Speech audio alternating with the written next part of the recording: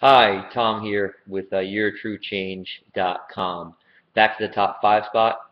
Thanks for joining me today. Of course, another top five things you need to know book review, where we review my personal favorite and what I think to be the best books on both new business as well as a personal development. I think both concepts go hand in hand. And actually, today we're going to cover what probably is my favorite book in the past, let's say, 10 years. And that, of course, is The 4-Hour Workweek by Tim Ferriss. I read this book back in 2009, and this was really the book that got me to start to realize when I was in investment banking, working, almost 70 hours a week, going in long commutes, living a life that I really didn't enjoy, but I thought I kind of had to for financial security and for prestige and other factors. This was really the book that started to open my eyes and what led me into really kind of starting to go on that path toward entrepreneurship, toward a life of freedom, and toward a better overall life for myself and my family. So I'm going to go over the top five things that you need to know about this book. Of course, I do recommend you read it, like I recommend you read all the books I go over. But if you don't read it, or if you just kind of want to know more about it, I'm going to tell you kind of the five things that this book covers. One, of course, is the concept of the new rich. Now, what Tim Ferriss basically says is that we think that you're rich only if you have a certain amount of money. Okay, what is it? Is it $100,000? Is it $1 million? Is it $100 million? But what's basically taken place in the new world that we live in with shorter travel, web connectivity, Web 2.0 is the new rich have become a class of people that treasure time just as much, if not more, than money. Okay, so most people don't really actually care about the sheer volume of how much money they have, right? If you really think about it, do you really care how much money you actually make? I mean, what are you going to do? Are you going to sit there and count your bills?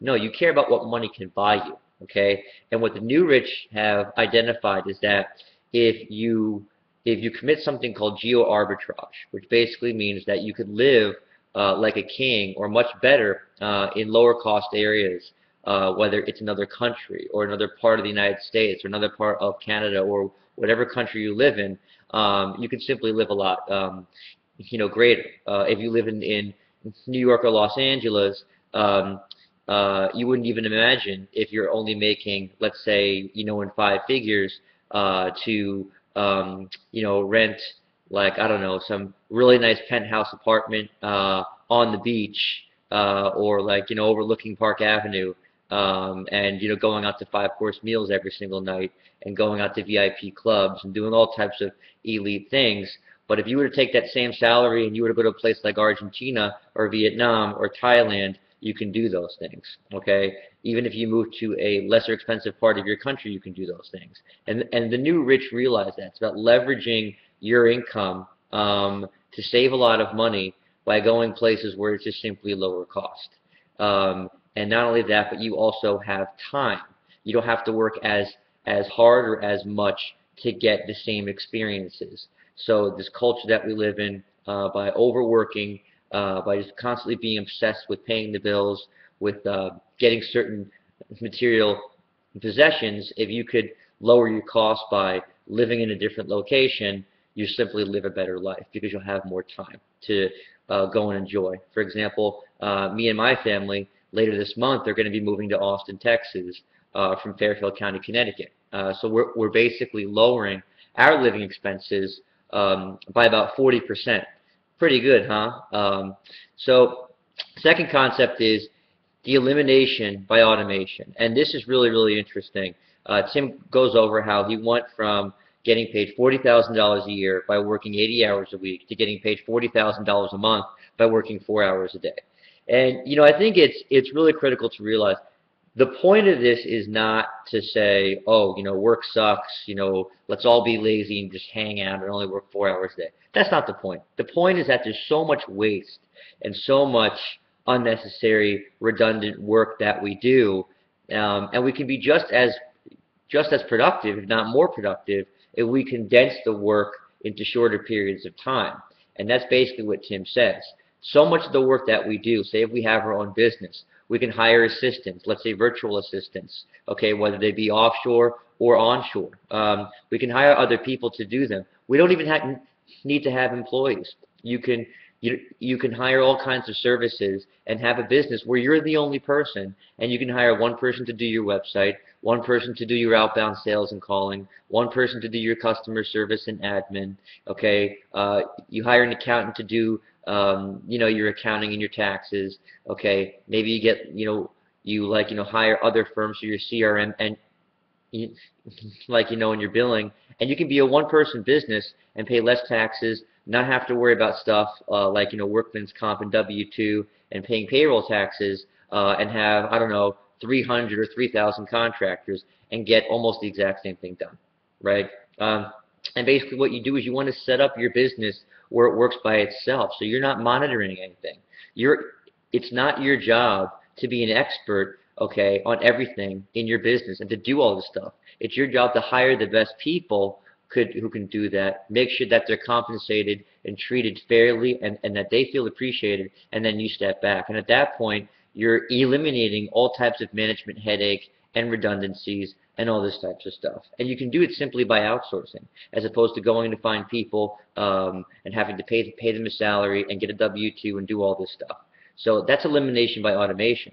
Number 3, mini retirements, short work bursts. Really, really, really interesting.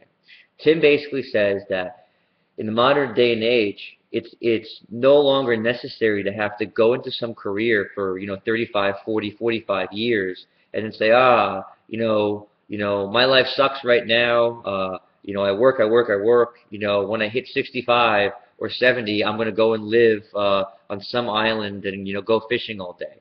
Now what you should be doing is go through work bursts by forming new businesses, by making money on your own, doing what you want to do, and really, really, really work hard, okay, to set it up, okay, over, for example, a 6-month period or a 1-year period, and then take 6 months off, or 3 months off, or 2 months off, or whatever, or even a year off, okay, and really do the things you want to do. Work really, really hard for, a year, and then take 3 months off to go and travel Asia, or go travel Europe, or go backpacking, or go motorcycling across South America. Do those things that you want to do.